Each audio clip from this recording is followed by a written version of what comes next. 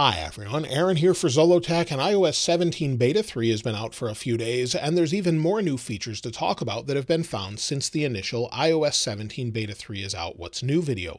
We'll talk about that. We'll also talk about the overall experience since I've been using it full-time on my iPhone 14 Pro Max, as well as my iPad Pro. We'll also talk about your experience based off the YouTube community poll, where at the time of this video, there's over 9,100 votes and 177 comments. I've looked at all the different comments, compiled a list of the overall issues or how it's going as far as the experience, not only on iOS 17 Beta 3, but also iOS 16.5.1 and iOS 16.6 Beta 4. So we'll talk about all of that, but first let's talk about a new app update. If we go into the App Store, this week Shazam was updated so that it can recognize songs within TikTok, Instagram, and YouTube, as you can see here.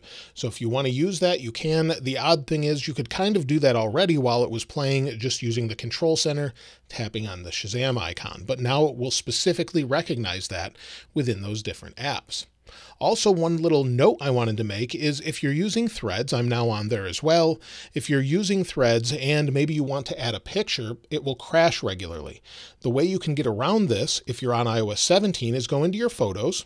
We'll go over maybe to the wallpaper from today, go to the three-dot menu, go to copy, and if you go back into Threads and then you go to post something, all you have to do is paste this and it will autofill and paste it there. So if you can't add a photo, if we go down, maybe delete this within Threads, add a photo, maybe we'll add this one, hit add, it crashes the app every time. So you can copy and paste. That's a workaround until they update the app.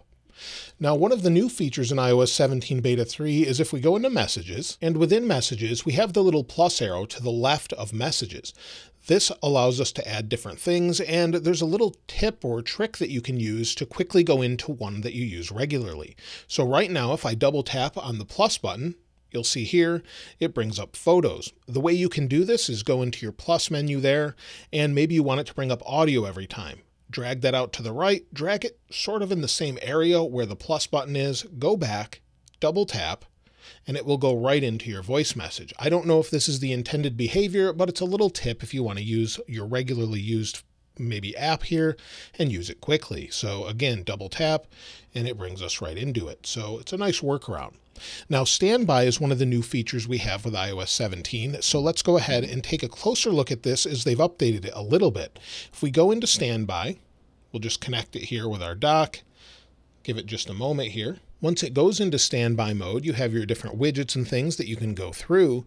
And if you tap on the widget now, you have the option to open it within an app. Tap on that, it brings it up into the clock. If I lock it again, give it a second to go back into standby, maybe switch to stocks here, it'll bring us into stocks. So you'll want Face ID, and then it will bring us right into that stock. So that's something that's nice. There's also new sort of splash screens if you've never been in standby before and you actually activate it for the first time. So maybe we'll try it on the iPhone 11 since I haven't used it there. So let's plug in the iPhone 11, rotate it into landscape and lock it. And the first time you go into standby, you'll see it says welcome to standby. We can tap continue and then it brings us into it. We can switch between different things as far as widgets, press and hold. It wants Face ID, so let's use the passcode. And within Standby, if you press and hold on a widget, you can go in and add new ones or just switch them, remove them, and more. So it's nice that they've updated that on all the phones, and then you have that new splash screen. If we go into the Control Center and press and hold on the timer option, we have the option to start a timer, and once we start it, we have the option to add another.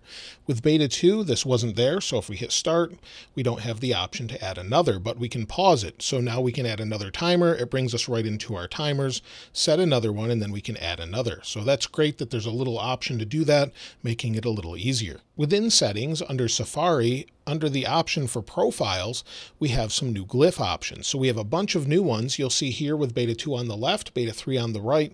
We don't have a three-dot menu where we can add a bunch of different icons or styles. So we can change this to whatever we want, adjust the color, and much more. Back within settings, under camera, under Preserve Settings, we have a new option for depth control.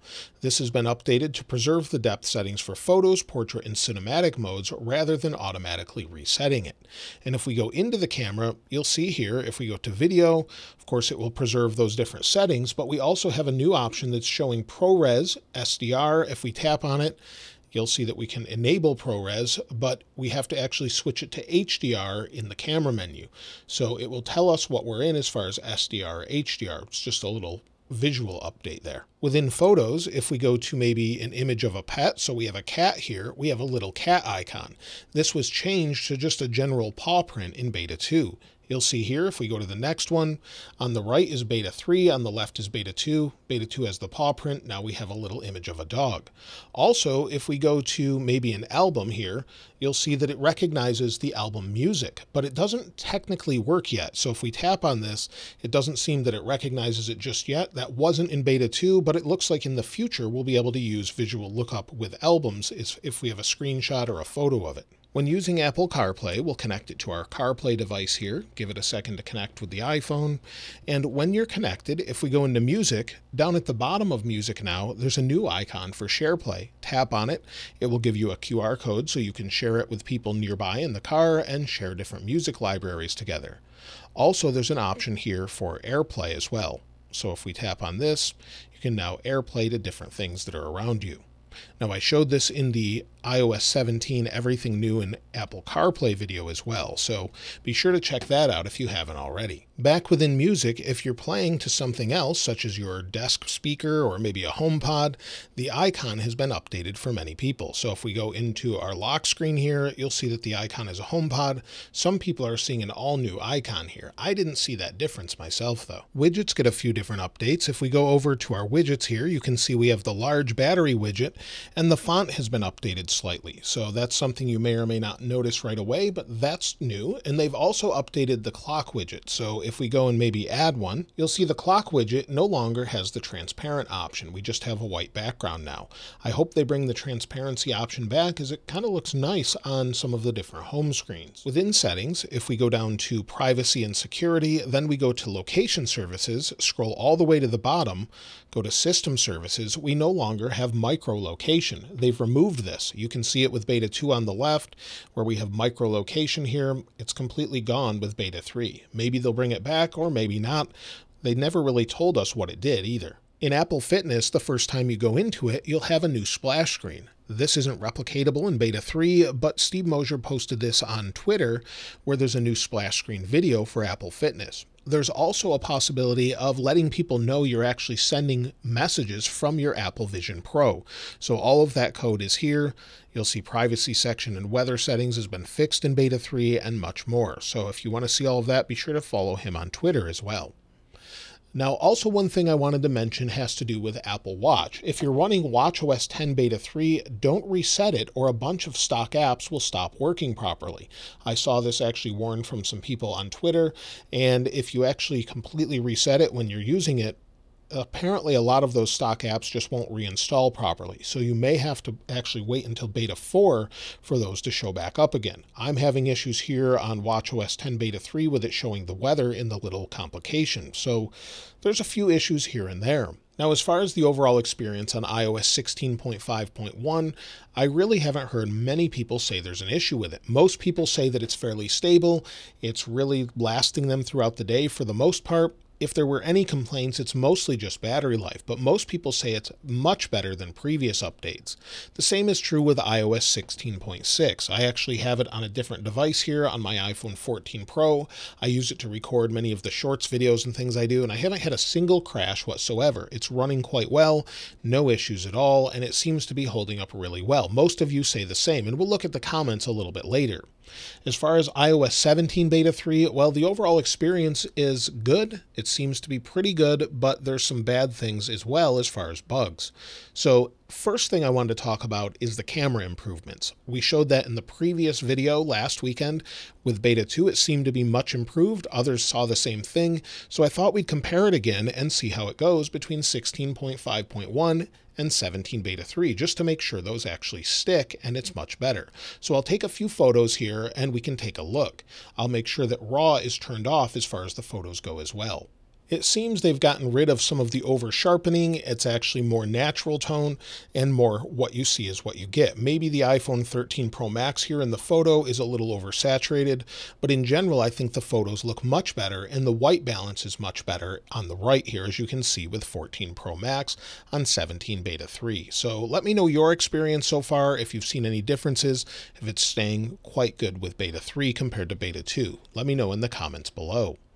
Now, as far as overall bugs that have been fixed, well, there's a few things that are worth mentioning. One of those is withdrawing money from Apple Savings. So if we go into the wallet, and if you're using an Apple Savings account, withdrawing money seems to be much better. Most people report they haven't had any issue whatsoever withdrawing money or depositing money, where we did with Beta 2. Also, the copy and paste bug is fixed, so maybe you're pasting a link from one application to another. It seems to work fine. I showed that earlier with Threads, no issues there. It's not prompting me over and over, and it's much better. If you use shortcuts and you're dismissing a shortcut pop-up menu, that works properly again, so you won't get stuck with that. And also on the iPad, the Health app icon has been fixed. So that was an issue before I showed, where if we go over here, the Health icon looks normal, and this was true of a few other icons as well. Now, there are quite a few bugs in this one, though. Apple's still working on it. It's an early beta, but there are some bugs. And the first one has to do with Siri. Oftentimes, when you activate Siri, it says, "I'm sorry, I don't understand," after you actually ask a question. Also, we've had crashes with different apps, with Threads and different things like that. I actually had a different money app crash on me. My banking apps have worked fine, but different things that I use to track that have crashed on me. We still have the notification bug where it just sort of jumps in and out, as you can see there. It's not working properly, and why they haven't fixed that yet, I'm not sure. And also, some people are actually getting duplicate notifications. I haven't seen this myself, but a few people have. Also, text message forwarding to my Mac is not working that well. So I have that turned on where I maybe send a message to someone with iMessage. It should show up on my Mac and iPad without a problem. Oftentimes it's delayed or doesn't show at all until I fully close messages and then go back in. So it's fairly buggy, but there are some good things as well that I mentioned. As far as the release notes, let's take a closer look at those. We'll go into the feedback app here, and within recent activity, you can see we have our beta 3 notes. Now, this wasn't there when we did the initial What's New video. They hadn't updated this. So there's quite a few known issues still, but there's also new features you can see that they mention. Sometimes they don't update all of these, but a new feature would have to do with spatial audio. You'll see here accessibility. There's known issues with voiceover. We might not speak predictive text in some text fields, and we can go on and on. There's pages and pages of resolved issues and known issues and just new features. So there's workarounds and more. So this is very much a work in progress and still being worked on, as I've mentioned before. Early betas tend to be a little bit more buggy and then become more and more stable as time goes on. But you'll see there's many different issues here and many resolved issues as well, but it still needs to be worked on. If you're having an issue, make sure you submit it in the feedback app, but make sure you check it first to see if they already know about it, since they'll be working on it otherwise. As far as performance, well, that's one of the great things about this. Performance is great, whether that's ProMotion, opening apps. I've really seen no stuttering whatsoever. That one just reloaded, but performance in general is just super fast and much faster than Beta 2. Going into different apps, going into different, maybe selecting something, scrolling, everything just seems to be much, much faster this time around. To go along with performance, the overall heat of the device is much better than it was on Beta 2. Right now, it's nice and cool. After the first day or two, it actually cooled right down and there's no issues. If we take a look at the thermal camera, we have about 88 and I've seen up to 92 degrees Fahrenheit, but typically it looks like it's cooling down a little bit. If we switch to Celsius, you'll see that at the hottest point, we're at about 33.7 degrees Celsius. So it's doing pretty well overall, staying fairly cool, especially for an early beta. As far as battery life, well, that's been maybe a little bit better for me, but it's still an issue. So if we go into my battery life here, go to battery health and charging, you'll see I'm down to 92% and I have 230 cycles, and Coconut Battery says I'm closer to 94%. So I'm not sure 100% which one's accurate, but either way, I've had 230 cycles since iOS 16 betas used a lot more power than previous betas did with iOS 15. Over the last 10 days, let's take a look. Today, I've used a little over 50% of my battery and have 3 hours and 15 minutes of screen active time, 2 hours of screen idle time. Yesterday, I had 4 hours and 40 minutes of screen active time and 5 hours and 31 minutes of screen idle time. It's actually a little bit better as far as overall life, as you can see here, where I was only getting about 2 to maybe 3.5 hours with similar battery usage before. Now we've bumped up maybe a half an hour to 2 hours, so it's definitely a little bit better. Now, if you're wondering if you should install iOS 17 Beta 3, at this point, I would probably wait. We're waiting for the public beta release, and if you don't have betas installed already, I would just hold off. If you do though, then of course, install this update if you're already on beta 2.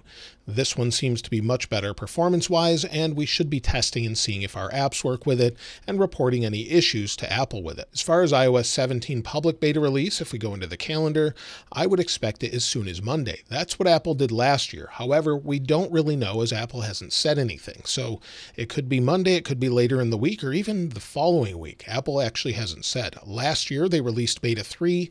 Then on the following Monday, they released a beta 3 re-release and the public beta. So we could see something similar, or they could change it up. So far, we haven't seen iOS 16.6 beta 5 or RC release, which we expected already this week. So I guess next week we'll definitely have that. And iOS 17 beta 4 will probably be a couple weeks out, and then we'll switch to weekly betas. So typically, in a couple weeks, maybe the 17th or 18th or 19th, somewhere around then, we'll have iOS 17 Beta 4 and then weekly betas all the way up until the final release, which is expected in mid-September. So that's what we can look forward to. As far as the overall comments this week, let's go ahead and take a look at a few of those. Alfreda Villanueva 365 says, "Hi Aaron, currently I'm on iOS 16.5.1 on an iPhone 12 Pro Max, and so far it's been phenomenal. No issues with the battery, performance still works as expected, and I personally haven't experienced no bugs whatsoever. Thank you and enjoy your weekend." iOS 17 Beta 3 on iPhone 14 Pro. Can't seem to use the camera at the moment, just looks like it's forever trying focus in some kind of loop. Personal voice option keeps vanishing, pretty stable otherwise. Birdhouse Finch said iOS 17 Beta 3 on iPhone 13 Pro, okay battery life, definitely better than Beta 2. The main bugs I experience are with messages, especially in threaded replies and turning the phone in landscape. XEZ Runner says Beta 3 on iPhone 14 Pro here, immediately noticed the improvement in smoothness, but not much else. Battery life has improved a lot in low power mode specifically, no change with it off. Keyboard is still buggy, editing posters and wallpapers still heats up the device. So that's everything with iOS 17 Beta 3. If I find any more features, I'll be sure to share them in a follow-up video later on, and of course be sure to check back for the public beta as early as next week. Let me know if you've found anything else though in the comments below, and of course I'll link this wallpaper in the description like I normally do. If you haven't subscribed already though, please subscribe, and if you enjoyed the video, please give it a like. As always, thanks for watching. This is Aaron. I'll see you next time.